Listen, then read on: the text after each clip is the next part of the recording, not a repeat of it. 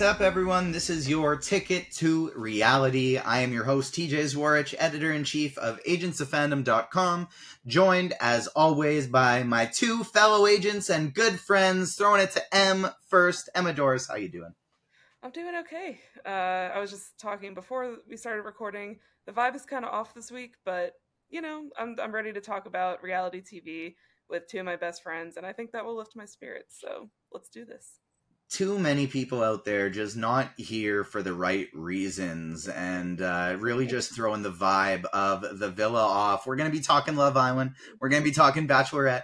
We're going to be diving into The Chase because my man Lee Swift right here has some thoughts and he wanted to dive in. How you challenge, doing? But that's okay. You said the church but in the text. So you had a typo that threw off my whole rundown, and you didn't even correct me about it before the show. I think he was purposely waiting until the sabotage. Ticket to reality. I should go on Big Brother. And as the one who leads the conversation on this podcast, guess what? Lee doesn't get to talk about the challenge anymore. He sabotages me. I'm going to sabotage him right back. But after we're done breaking down these three shows, we will have our second annual Big Brother draft. Only 3 of us going this time as opposed to 4. And so what we decided to do is wait until there was 15 contestants remaining.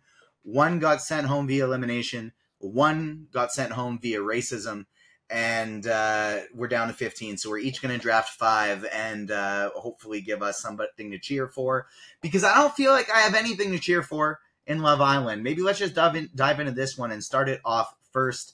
If you're watching us on YouTube, hit that like button, ring the notification bell, make sure you're subscribed, all those good things. And if you're listening to us on your podcast platform, give us a nice 5-star rating, leave a nice little review as well. But for Love Island, and, like, this is one of the very first times, I think, in a reality show that we're, like, you and I have different opinions on, like, who we like. Usually we're just, like, pretty spot on.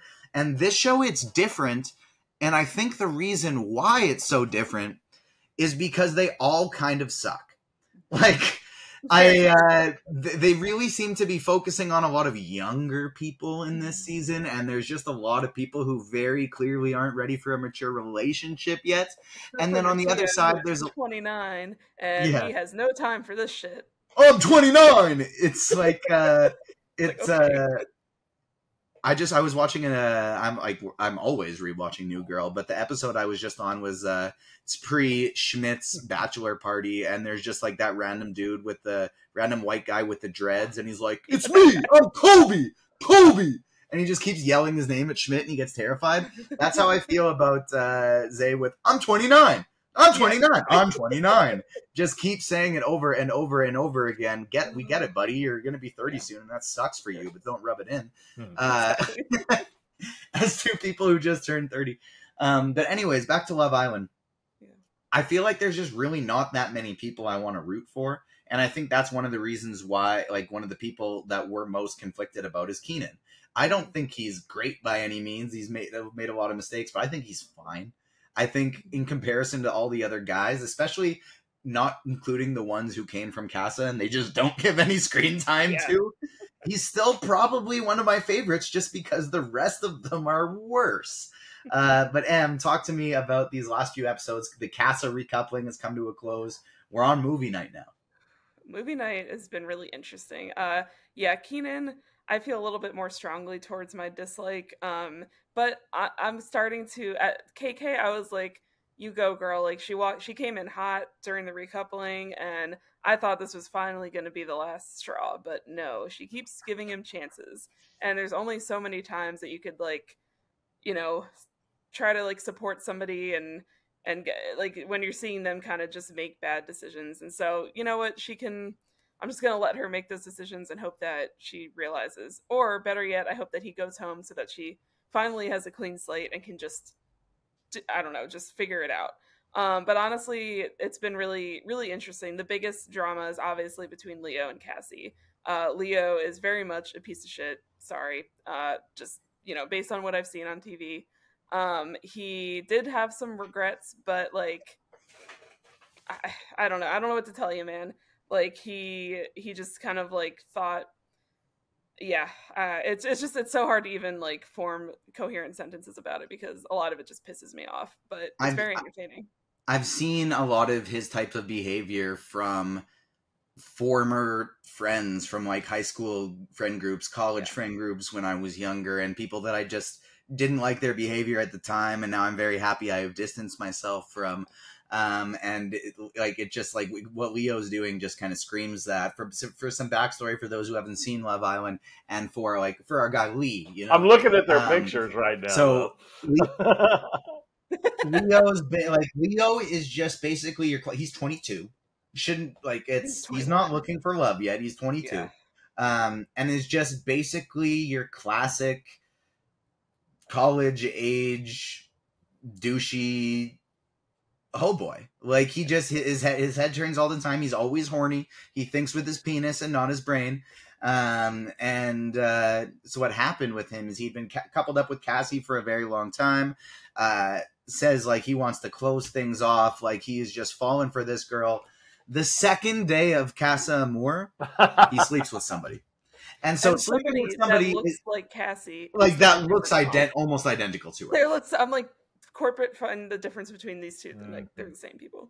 And so like for some Love Island lore, it is not often that people sleep with each other on the show. When it does happen, it's usually after they've been coupled up for a while and they get chosen to go to the hideaway suite. And it's like, okay, we finally have a room to ourselves and we are going to be dating on the outside. Let's do it. This was just in the room with all the cameras, with all of the other people beside them asleep. Wow. So he tells her, I've never felt this type of early connection before. He goes back and is like, never mind, I still like Cassie. And just consistently handles everything poorly. And just like one of the more annoying things is he does the classic, like, I'm the one fucking up, but I'm also going to be like, I'm just so terrible.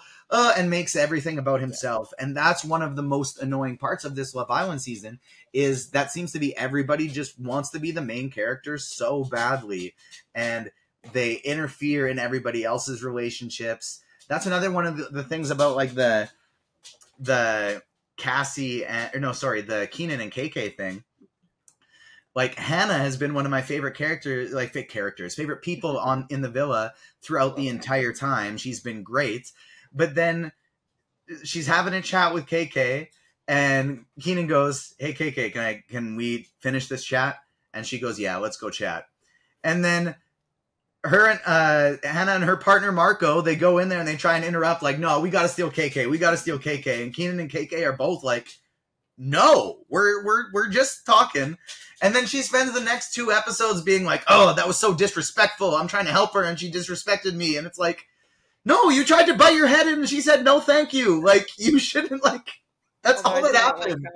I didn't like how Keenan acted. But yeah, that was kind of like, okay, like, just let her, at this point, you can bring a horse to water, but you can't make it drink. And like, you can offer your support and you can tell them, you know, what you're doing is probably stupid, but they got to make their own decisions and mistakes.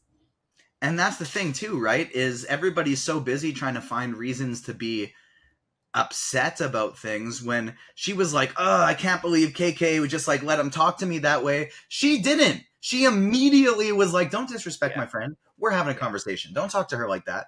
And so you're sitting there mad at your friend about something that didn't even happen just because you guys all want to make this about yourself. And the worst of them, in my opinion, left of this group is Destiny. She's just nothing that she says makes sense. And she's always just trying to cause conflict and get upset about stuff. It's a very tough group to root for. And that's kind of, that's one of the reasons I'm enjoying the drama, but I feel like I enjoy this season a bit less than past seasons because there's always been at least like 2 to 4 people that I can be like, you're great. I really hope the best for you. Yeah. But for all of these, it's like, everybody is just going about things the wrong way all the time, and it's pretty hard to cheer for. But talk to me about the Bachelorette. Lift my spirits. Well, but before she does that, I'm a huge fan of Leo, just so you know. Just kidding. All All right, watch the last couple episodes of Love Island. I promise you won't be. Well, speaking of people that Lee vehemently does not like, let's talk about The Bachelor, Bachelorette. So Men Tell All was this past weekend, and I really just like the women tell all, the men tell all. It's kind of, sometimes there's some interesting tidbits, but most of the time it's like they bring these people, and half of the people there you don't even remember who they are. They went home night one, and I'm just sitting there like, I don't know who this. I think Jesse was like, we brought together 14 of the most memorable men from the season. I'm like, I don't know who that is, or that. Like, I've never seen this guy before in my life, but okay. So I was sitting there like, I don't remember who most of these people are. The only interesting thing to me was the apparent off-screen drama that happened with Peter, who I don't remember him, but apparently there was some drama in some Zoom call that they had. So that was pretty much the only interesting thing about Men Tell All. Other than that, the previews for next week look interesting because I guess it sure seemed like it, didn't it? Yeah. Back, which so I'm not really thrilled about that because I'm starting to really dislike Aaron as well. I just, especially when you have Dotun and Joey there, like why would you need to take someone else back? But whatever. Lee, what do you think about the Men Tell All? I kind of agree. I never have liked these. You know, they come on. And the guys that are still in the running aren't there, who you're really interested in, and then they kind of, it's like so awkward, and I just, I'm not big on it, you know. But the Peter thing, the FP thing, I was like, how did I miss all that? I didn't see any of that, you know. I know. First of all, I was like, this is the only drama that's Peter? Been interesting. And number two, when did all this happen on Twitter? I missed it. You know, what the heck? No, I thought it was interesting. I liked when whatever that kid is that wears the earrings. See, I already have for Braden when he gave Jesse earrings. That was kind of funny. I liked that. That was cute. And I loved when they brought out the other bachelorettes to give her support. I enjoyed that. Yes. And I really do agree with him. I think she's been amazing. I mean, she's been so... the other thing that I laughed out loud was that boat guy when he called her by the wrong name. He kept calling her Chastity. Oh, my God. Chastity's a really nice girl. I'm like, oh, my God. And she's just you were in the green room drinking way too much, boat captain. You know? Yeah, that guy was. He probably shouldn't have been there. Honestly. What producer thought of that? Because that really was not a win. He gave the rose to. So you don't know the difference between the chase and the challenge, and you're making fun of someone for not knowing the difference between charity and chastity. I need an editor for my text messaging. If anybody's available, just hit us up because I need an editor for my text. No, I'm with you. I'm really looking forward to the finale. I think it's going to be pretty amazing. I think she wins with either one of them. I think Dotun's going to win. I just put my money on the line. I agree. I think. Didn't you call Dotun Roten the entire last episode? No, I didn't, LJ.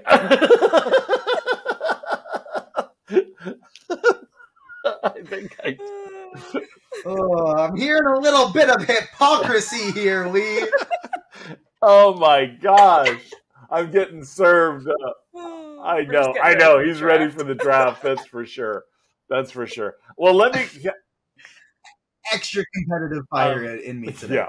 Let me talk about the challenge before, because I know we got to talk. Very quick, going off the Bachelorette. I almost forgot. I am very excited for the Golden Bachelor because Gary is just so wholesome, and that whole entire... I have never cried. Maybe I've only cried one other time watching The Bachelor, but his whole segment about his wife and his family, I was a mess, and I'm just like, okay, I want to give this guy a hug. So I have to tell you this story. We're watching that, Mom and I.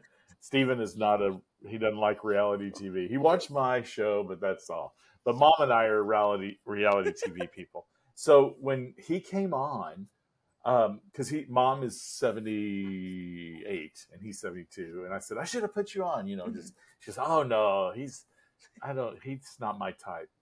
By the time it was over, she goes, he He's definitely my type. Because he's so charming. He's real. He's funny.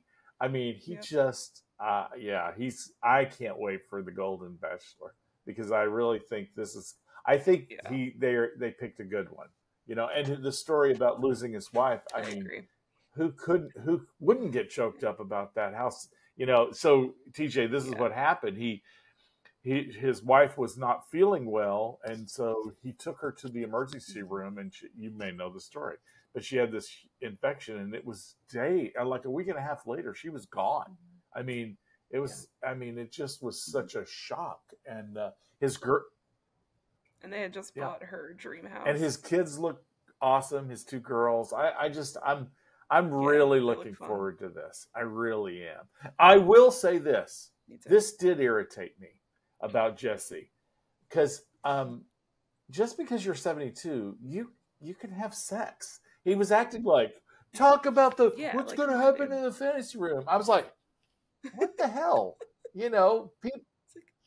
He's like acting like he's some little thing. And I really like Jesse a lot, but I was like, okay, you're going for the ageism jokes, you know. I mean, and you know. And if you have problems, there's blue pills now that everybody can take. You know, I'm just saying. I was just gonna say, all they need to do is have Cialis and Viagra located in like all little of, candy dishes. You beat me to the punch. But then I was gonna say also, that type of ageism joke is fine. They just gotta be funny. Actually, kind of like making fun of somebody who forgets words. I mean, that's funny. Yeah, exactly. As long as it's funny, it's fine. All right. I did want to make one more point actually about Love Island that I forgot about before we dive into the challenge, and that's outside of just like this group being more invested in telling their opinions about everybody else's relationships that I've seen, and not just talking to their partners about it, but just like butting in and trying to make how they want to go about things the mainstay of this other person's relationship. I have never, in the history of my watching reality TV, I have never seen a set of producers on attack mode as much as they are in this season of Love Island. Not like what it typically is just like, let's try and put the entire group in awkward or uncomfortable situations, and then people will shoot themselves in the foot and we'll get great content. What it's been this year is like, they're actively trying to sabotage every situation, and not even from the standpoint of just like truth telling, but just straight up lying to create sabotage. So the video that they show this video in Casa Amor, and they only showed it to the girls. They didn't show it to the guys. So they show the girls like, these are a bunch of clips of what's happening while you guys are gone. But then the guys didn't get them. They only sent them to the girls. And what the clips were just like exclusively things to piss people off and to cause fire. So it's like, they'll show a situation where a woman goes to Keenan and is trying to get some action in bed, and but then they don't show him moving her hand away. They show two women saying, we had sex. How was it? Was it good? But then they won't say who it is. They show Marco, who's with Hannah, and they have, as much as I hate Marco, they probably have the strongest connection on the show. They show this video and it's like, oh my God, Marco's like, my ex is here, guys. That's my ex. I really just feel like we didn't give things a fair shot. And then he's immediately shut her down. Like, there was no sense of anything. He was just trying to get through an awkward situation. Nothing happened. But like, the people who were like not doing a whole lot, they kind of framed as like, they're trying to screw you over. And then they didn't actually really mention the people who did the really shitty stuff. They just pointed that the shitty stuff happened without outlining who it was. And there's been so many examples of that, with just like, they actively seem like they're trying to target a few people and cause some chaos, as opposed to just like letting the chaos unfold because there's a bunch of hot idiots in a villa together. And they're just kind of really always going at them. And I've never seen it in this type of aggressiveness before. Yeah, I feel like these producers, I think of that meme of like I think it's the Impractical Jokers where they're all like laughing like behind a computer.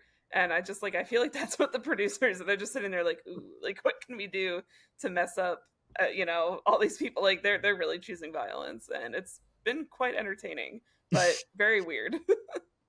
It's like entertaining here's kind of how I feel about of this season of Love Island, and then is the challenge. Entertaining on an episode to episode basis. I have no investment in the overall season. I don't really give a damn who wins because I don't want any of them to. I don't think any of them deserve to. But at the same time, there's a lot of individual entertainment from episode to episode that just doesn't really work together as an entire season. But Lee, talk to me about the chase, the challenge, the chastity, the charity. What's the show called? He's not going to let me ever live this down. It is called the Challenge. No, I hope you guys will watch it because it's CBS, and so there's Big Brothers on there. There's Survivor, all the CBS shows, The Amazing Race, and I don't know if you guys, The Real World. Did you ever watch The Real World on MTV? Okay. So the very first one, Stephen and I watched that many years ago, so we're old. My favorite, of course, of Real World is season 2 with Pedro, but look it up. It's pretty amazing. He had HIV, and it was just pretty amazing moment. Great television. Anyway, some of these people are real world people that turned into, more reality stuff. But I always root for Big Brother because I'm such a Big Brother fan, and Tyler is on there from a season. You guys know Tiffany. You remember Tiffany from the Cookout? She's on there. She's amazing. Yes. Yeah, she's on there. So you'll know some of it. Amara left. I mean, she was the first one out. But they brought in what were called, they're calling them, what are they calling them? Challenge vets. These are people that have done multiple challenge and won or finished well. So they brought 6 of them and said, here they are. And then they divided everybody into 3 teams, and they had to have 2 challenge vets on each team.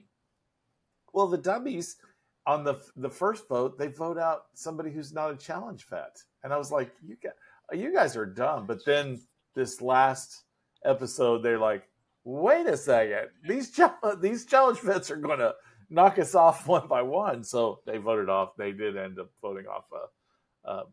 But I love the challenge because, at the end, 2 people. Have you guys watched it? Have you ever watched the challenge? So I've heard of it. They do. It's very physical. I mean, there's not typically older people in it at all, but it's a very endurance, physical kind of thing. And so you do these team things, which you got to bring Joseph in there from BB24. I don't think he was in there, but that would be yeah. They should. I mean, you probably know some. Well, you guys don't. Paulie's from Big Brother. Tyler's from Big Brother. Let me see who else is on here. I had him here. Big Brother. Amara, who went out. Alyssa, you remember Alyssa? She's on there. Yeah. And Josh Martinez, he's from a previous one that you guys didn't watch. And then there's another in Alyssa, which Fessy. I mean, there's a whole bunch. You'll start seeing them. But anyway, the teams do these big, hard challenges. One of the challenges they had these statues of the vets that were huge and made of whatever. And I had to carry them up this hill in a race of the teams. And whoever got there ended up and they had to place them. And whoever got it, then that team is safe. And then you pick 2 people, and I won't go into how they're picking them this year. It's very interesting, though. And those 2 people go up for elimination, and then they go head-to-head in the challenge. And it's a very physical thing. Like the one Amara went on, they hoisted the 2 girls up, and it's always the same sex, same gender, female or male. And they dropped them in this pool, and they had to get these balls out. And then they just kept dunking them over and over and over. Whoever had the most balls out in 15 minutes won. So, and then the next one they did, it was balls coming out, and they just had to wrestle. Whoever grabbed the ball. Okay, I didn't even think of. Balls everywhere. That sounds like your kind of game. I tried. If you just said it once or twice, I would have. Okay, I'm done. Anything, watch the challenge. I'm excited about it. Well, this is why you gotta watch us in video form on YouTube. Hit that like button so you can just see Lee going balls everywhere. There's balls. You dive into the pool for balls. You sink if you got too many balls. You got balls hitting you in the face. It's just. I'm done. Go on. Move on. Watch the challenge. I'll be talking about it. So I'm interested in what you think. Turns out without Garrett or Ryan here for Lee to pick on, it just turns to me picking on Lee throughout the entire time. But it's because it's draft day. I got more competitive fire on draft day. I'm not here to have fun. I'm here to win. You guys aren't my friends. You're my competitors. Is this your third draft this week? This is my third draft this week. Yeah, I was on the Direct podcast for a comic book movie origin draft. I was happy with how that went. You know, my theme was important movies. And so I went with Iron Man, The Dawn of the MCU, Blade in 1998. We don't have superhero movies today if Blade wasn't successful, as well as X-Men in the year 2000, giving us Hugh Jackman's Wolverine, one of the most popular and iconic characters in the history of comic book movies. And then I finished things out getting a little different, trying to include everybody with The Incredibles. Because The Incredibles is just one of the best Pixar movies there is, and it's fantastic. And then this past week on the Agents of Fandom podcast, we drafted in honor of Ahsoka coming to Disney Plus shortly, and it's going to pull heavily from Star Wars Rebels. We drafted our own kind of Star Wars Rebel squad, so we each had to have 2 Force users, a pilot, a droid, a couple of wild cards. And you can find that up on the Agents of Fandom podcast. So make sure you check that one out as well, because we had a lot of fun. I think that was one of the most fun drafts I've had, because of just like the different categories and having to fill a team. You know, it's not just picking a person. You're trying to pick a team that meshes together. And I always find that fun. My inner fantasy sports comes out. But let's dive into Big Brother, because it is draft time. There are 15 contestants remaining.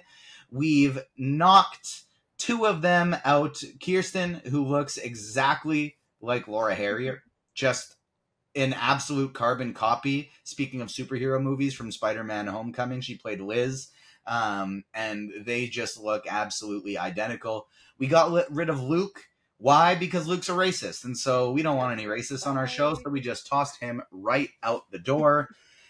Lee, we don't have... there you go. I'm messing up names now, too. Lee, we don't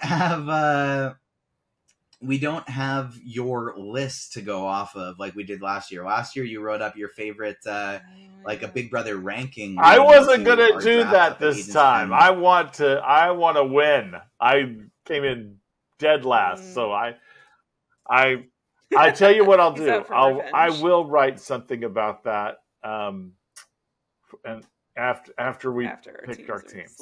Yes. All right. Well, we have first overall pick. I just put us in a randomizer here. We have Emma number 1, Lee number 2, TJ number 3.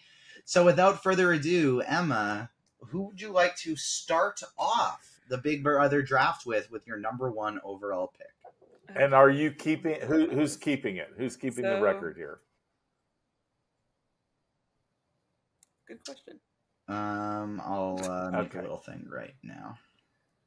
Because I'm old, I might forget who I picked. Me too, honestly.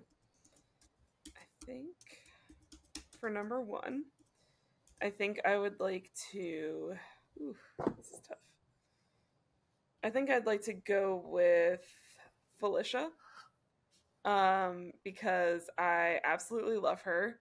And, you know, I would thought about Heisem, because he's HOH right now. Thought about Riley, but it seems like Riley's on her way out. Heisem has put a big target on his back now at this point. And so Felicia seems to be solid in her alliances, and I just love her, and I want to root for her. So that's my number 1 pick.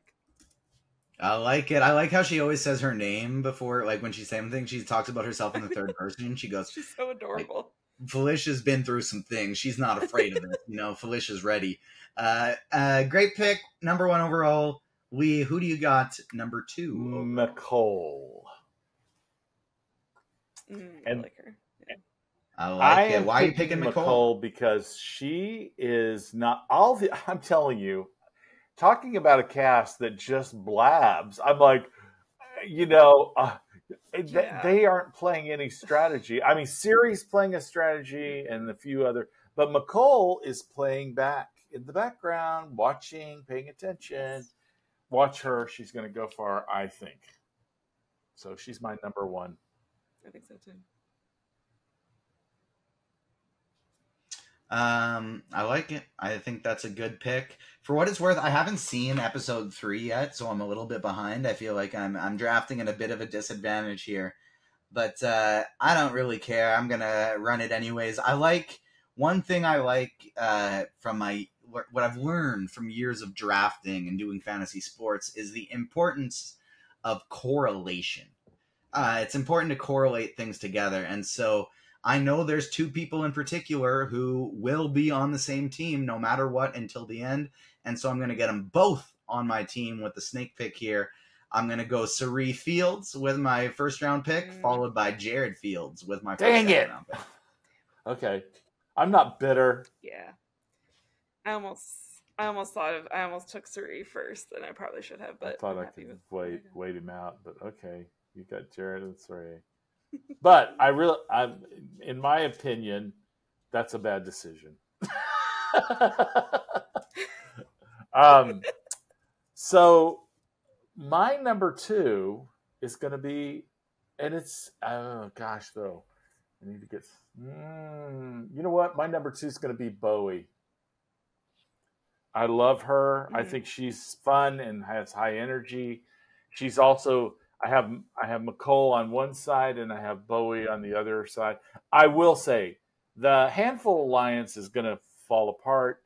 I don't even think the professors are going to stay. I think these 2 big alliances are too big, and I think okay. So I got Bowie. I like her. This really is a season of doppelgangers because Bowie is.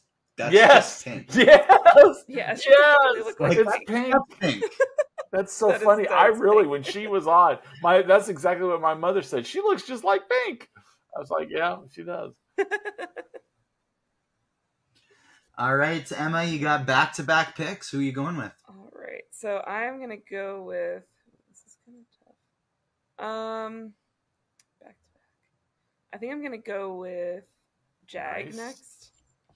So I want somebody on, one side of the house, somebody on the other. He seems to be pretty strong so far. Not really like ruffling too many feathers. I think he's a good player, so I'm gonna go with him. And then after that, I think I will go with Izzy because I just love Izzy, and I don't know. I think maybe I don't know that she's gonna last for a while, but I'm gonna have fun watching her because she's just great. Yeah. And I love her personality. I like it. What about your next one? Or did you just go 2 back-to-back? I started writing down Jag, and then I missed your second pick. Sorry. Yeah, that's okay. Jag, and then Izzy. Jag, and then Izzy. No, that's why I just dropped it from my brain. I was trying to keep that correlation. She knows about Sari and Jared, so I was trying to get her on my team too. Fair. Yeah. Oops. But I will tell you, on those 3 people, I think there's a problem, and I think it's Izzy, because I think Izzy is going to, she's got too big a mouth.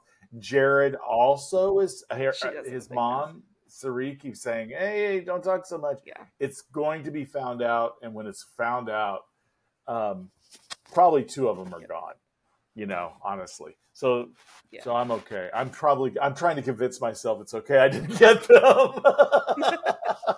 Okay. Golly. You know who? My favorite person has not been picked, and so I'm hoping they fall to me. I have 2.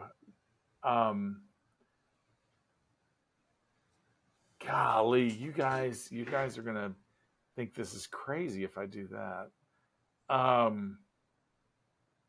Do it. Because I think I think one of these two. Okay. 5, all right. 4. I'm gonna go red. Red. The Chill Billy. Chill Billy off the board. You have left me with my favorite person. I thank you. I have not even thought through who my next pick is going to be, but this was the person I was hoping to get from just like an enjoyment standpoint because I think it's who I'm cheering for. I'm going to pick Matt. That was my. That was what I was struggling with. I'm so mad. I wanted. Yeah, I was like, Matt or red. Dang it! I am so pissed. I'm pissed at you. Clearly being a Deaf Olympian, he is going to do very well in the physical challenges. Yeah. I think how clearly amazing he is at lip reading is probably going to come in pretty handy as well. I'm going to go with Matt here. With my next one, I was hoping to go Matt Izzy. And so that's tough. But let me see. Who do I want to go with my next pick here? I think it's always I feel like it bodes well to always have people who can do well in physical challenges, and so I'm gonna roll with Hissam. Yeah, he's good. Not a fan, even though he's gay. I don't think he's playing well. Yeah. I just really don't. But that's fair, and I haven't seen episode 3, so I'm going strictly just based off of he has some muscles, and I'm hoping he can stick around in some physical challenges. He was way low on mine. Physical challenges. Okay. Yeah. Can't win them all.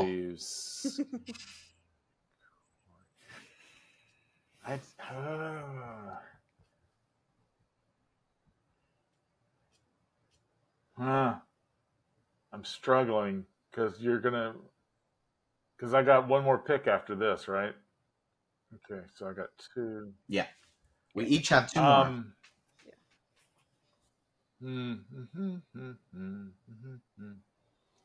I'm going to go Cameron. I probably should have gone the other way, but I'm going Cameron. Even though he's on the block, I think he's... Watch him go home. Riley pulls the fast one, gets it, but I'm going to go Cameron. Yeah. Why don't I even remember? He's got the Cameron wild hair and he's country. He's like. Oh yeah, I see. I trust the other guy because he's a stoner from the country and he wears a lot of tie dye, and so I feel like he's the kind of country boy I like. This guy, when I don't trust it. I don't trust it. I fear when the live cams are on, we might get something racist from him too. Maybe. I agree.